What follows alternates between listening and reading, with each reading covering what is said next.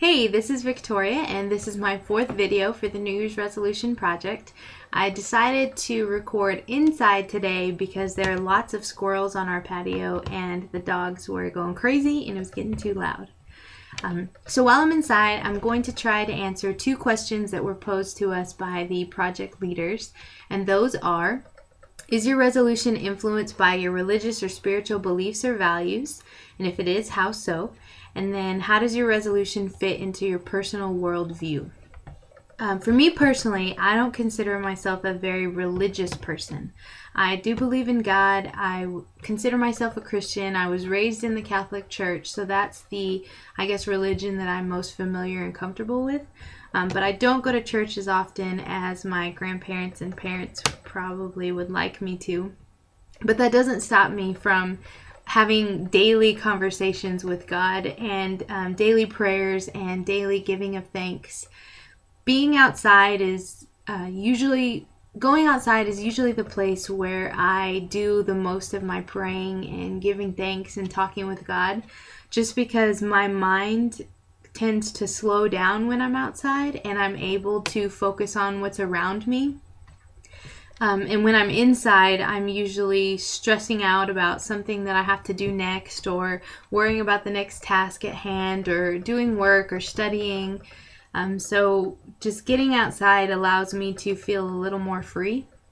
And the moment that I really restored my faith and I kind of understood the concept of a God was actually during a geology class when I was a freshman or sophomore. I had gone home and took a class at a community college for credit, and I learned about the rock cycles and earthquakes and what they do to the pressure on the earth and how they happen and why things form and the geology of the area in El Paso.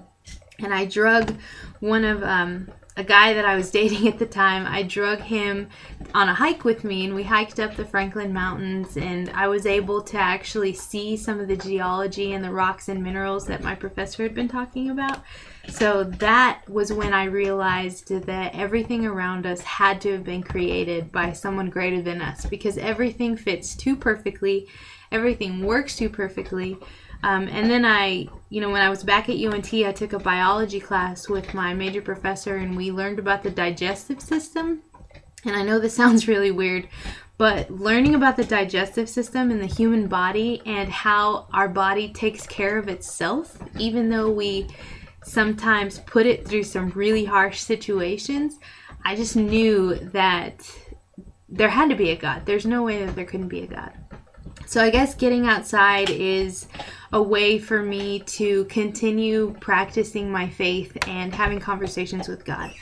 As far as the other question, how does the resolution fit into my personal worldview? I don't really know how to answer that. My view is that we are dependent on the environment, and the environment will persist without us. So we are truly the ones who need the environment to survive. We need the air, we need the water, we need the plants, we need the animals.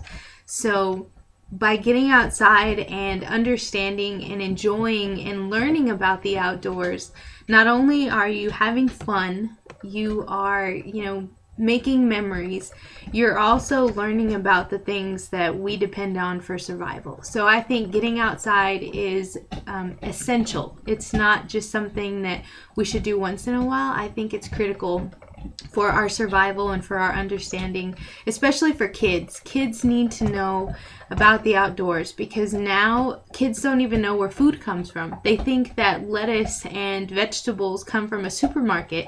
They have no idea that the beef that they're eating, they don't connect it to an actual cow in a pasture. So I've been fortunate enough to experience that. So I think that it's definitely necessary for others.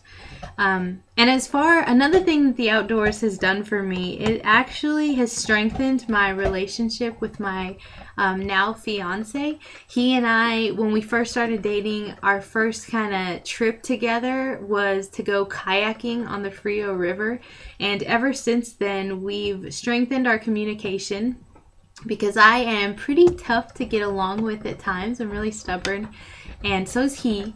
And so we've learned to work through issues while being outside, because we have to depend on each other. We have to communicate so that things don't go wrong. We have to learn to plan together and organize and prepare. And then it's just fun. We've just gone outside together. I've learned a lot about him. He's definitely learned a lot about me. And it's just become something that we want to incorporate into our everyday lives. So it's definitely helped my relationship, and I look forward to many, many more trips outside with Russell.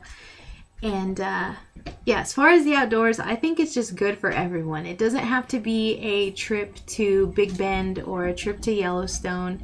It can be going outside to jog at the park or read or jump rope, whatever you want to do outside. I think the outside is good for everyone. So thank you guys, and I'll see you outside.